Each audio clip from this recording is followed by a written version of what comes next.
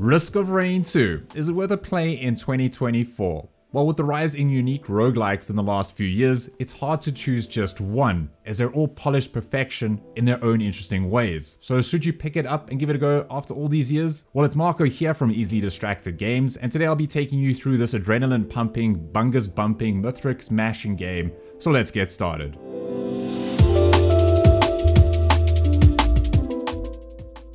Now before we begin, I just want to say that if you're enjoying these videos, please don't forget to like and subscribe. I also wanted to say that I put in some hours into this game, so please take my views and opinions as you want. However, I haven't played this game in ages and wanted to see if it can still grab my attention, as it's rare for me to find a game that I can return to these days. Risk of Rain 2 follows the crew of the UES safe travels as they try to find the UES contact light and any survivors along their path. They have to try and survive the hostile wildlife and environment as difficulty increases over time, navigating Petrichor 5 via the teleporters strewn across the entire planet.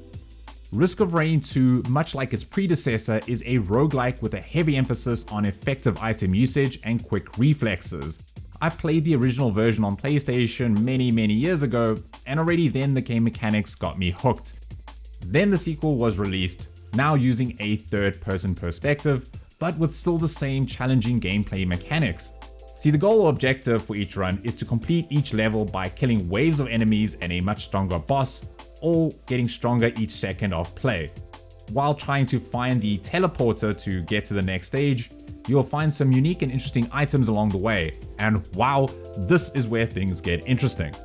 To complete a run, you first start by choosing a character. Some are obviously locked when you first start and require you to complete certain challenges. Same goes with the items, even your loadouts. Standard roguelike, you know how it goes. Each character is unique and will appeal to your individual style of play. I would highly recommend trying out all of them, as they might surprise you once you get a good grip of the game and start learning the ropes. When you first start, you have no items and are only equipped with your initial loadout. Killing enemies or finding the money pillboxes give you cash, and you use this cash to open crates, which can provide you with items ranging from just common ones to ones that are extremely rare. Oh, and items stack, so you can find yourself with some pretty broken builds, which I'll get to later. So why do you need such intense firepower? Well, that comes down to the game's main dopamine-fueled mechanics. Every second increases the enemy's strength. This means that you just can't parade around the level like a buffoon, else you might find yourself struggling to take down bosses in the late game. Beginners will often spend 10 or more minutes on the first stage, be like, hell, I got so many of these cool items. Big mistake, my friends. Next level, you're gonna be already on that hard difficulty, so you're gonna get wrecked pretty soon. Each run has 6 levels distributed across these unique large biomes, and each run randomly generates all the item locations and what these items will be. This again feeds your dopamine brain, as it's rare to get the same run twice, if ever. Perhaps you collect multiple go-tos, as this item increases your speed, making you run around like a crazy person. All those incredible fire and ice bands, you know the ones, that ignite your enemies on crit hits. Just so good. Some of my favorite items include, say, the lens maker's glasses, and you just stack a whole bunch of these onto your face and they just increase the amount of critical strike that you do, which deals so much double damage. And then you get the bustling fungus or the bungus, and this heals you if you're standing still. So shout out to all my engineers out there for keeping your turrets alive. Yeah, boy. Then the ATG missiles. These just shoot a whole bunch of rockets. The soldier's syringe. Inject enough of these, and then they're just going to be increasing your attack speed by 15%. And they stack. What? Then I get the spinal tonic, which dramatically increases all of your attacks for a few seconds, like you hooked up onto an LSD cocaine trip. Then I like to pair this, much like a good cheese and wine combo, with the gesture of the drowned shell that automatically fires your special item, all while reducing the cooldown time. Now we're cooking with gas. This brings me back to the thing I mentioned earlier with broken builds. If you're a fan of creating devastating combinations of items to unleash insane amounts of damage, look no further. Items can stack, as well as certain items that can combine with each other to create a godlike build that makes you fly around the screen like you own the place. See, in my Brelato review, I wanted to get that same feeling, but it just wasn't the same. Maybe because my screen was just too static. But this game reminded me a lot of, say, Vampire Survivors as well as Hades. Both games give you that mental stimulation of creating interesting ways to create insane power, but also serving your retinas with some incredible visual stimulation too. Also, runs don't have to stop at the final boss either. You can instead do multiple loops, meaning that you don't fight the end boss and instead go back to the beginning. And this is where you're gonna start seeing some crazy shit right there. See, the game's enemy difficulty keeps increasing too, past the point where it says hard and insane and instead just hits you with just this constant laughing. Bursts of color and lights light up your screen like a Christmas tree, and yet the game does run smoothly. But if you're on a potato laptop, these scenes can leave your PC quite perplexed. In terms of performance, for my i5 laptop, I never really had a problem. It was actually one of the reasons why I got this game in the first place, and it didn't actually require that much to run. The game runs buttery smooth, even in multiplayer.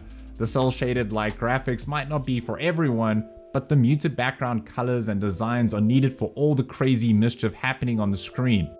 And then we have the sound, and honestly I think the artist Chris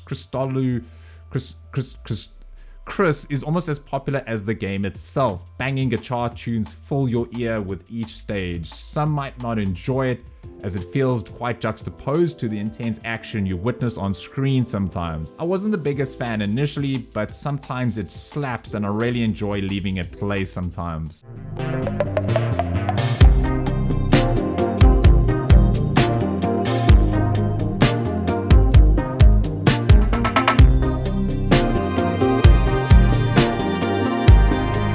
For me personally though, I think the game is best played listening to music that just gets you hyped. Whether it be heavy speed metal or chill techno, or even the Batman Trilogy soundtrack, or just some filthy drum and bass. It's a game that excels when it's fueled by your own music that sucks you in. For me, it was just some disgusting drum and bass that kept me playing for hours. It was just too much fun.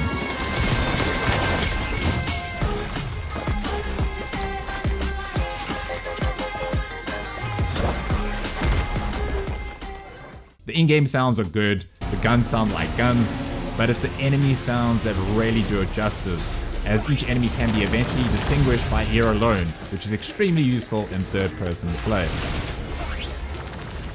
Now, as mentioned, there is also multiplayer, ranging from 2 to 4 players, which multiplies the fun tenfold. It's a unique game that it's both fun solo and with friends. But obviously with other players, there is a sense of this twisted camaraderie as you battle finding the best builds.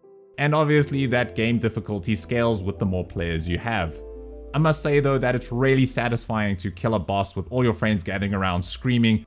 It's just utter chaos and highly recommended. You could also jump into those random online multiplayer runs too, but beware, some players out there have been playing it for many years and just want to fly around through maps as quickly as possible. And during the editing of this video, there's currently one DLC out now, Survivors of the Void. It ties into the story very well and sees you with more twisted items and characters to enhance your gameplay. With the DLC, you get 2 bonus characters, more items, more enemies, and more environments. Is it worth getting? 100%, especially if you're enjoying the initial game. But I would say maybe turn it off initially while you're still learning how to play, as it can be pretty confusing when first playing, as it throws in some more elements that might put some players off, especially if you're pretty confused. Some weird shit starts getting thrown into some levels, and if you aren't comfortable with the mechanics and just jump into a void area without knowing what's what, you're gonna get wrecked. You can just turn this off when starting a game, so you can see for yourself which you enjoy more, and it's something I quite enjoy with each run, is that you can choose which mechanics you want on and off. With the DLC, you also get an alternate game mode, the Simulacrum, an endless wave-based style where you can try and see how many levels you can complete.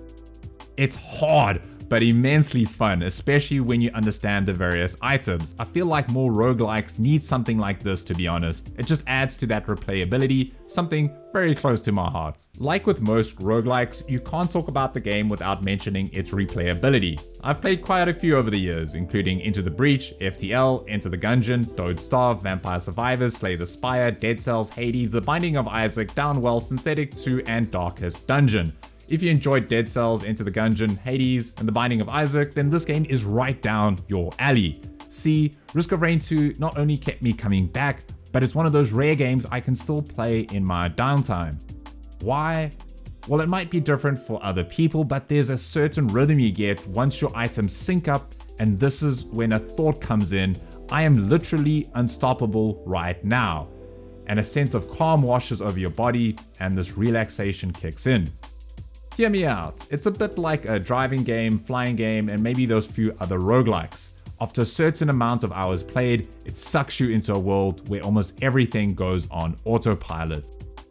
Say with my favorite character, Loader, for instance, I don't have a worry, I don't have any fear. I can swing around like a monkey in a zoo, and I know my item stacks can handle most of what's going to be on the screen, so I can just sit back, relax, and enjoy the music and intense action on the screen.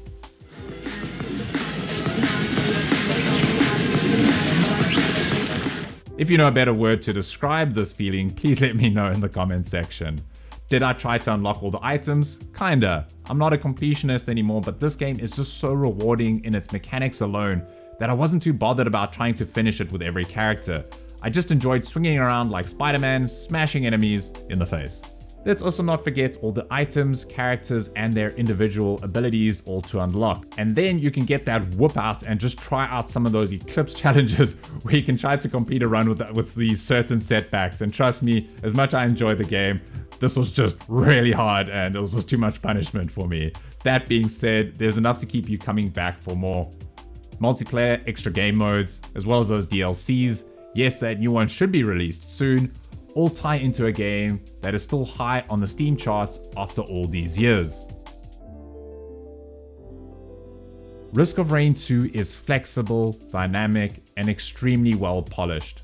It's not often that a roguelike has grabbed my attention to this degree. Yes, my brain is all about them colors, sounds, and fluid gameplay, but it's more than that. This game is quite simply fun and addictive, and has you constantly ride the line of RNG and skill. I always say this channel is about games you can get lost in. This game might not seem very deep, but trust me, it really is. There are tons of secrets to uncover, all while constantly running around like a mad thing, shooting everything in your path. I can spend hours playing just because of this. And so, is it worth playing in 2024? Well, I think you already know my answer to that. I love this game from beginning to end. Not that there really is one. And with the announcement of their upcoming DLC coming soon, Risk of Rain 2 is definitely going into my recommendations list. Have you played a roguelike before? What has been your favorite? Let me know in the comment section below. And if you enjoyed this video, please give it a thumbs up and don't forget to subscribe if you'd like to see more. But other than that, it's Marco here from Easily Distracted Games, and most of all, don't stop gaming.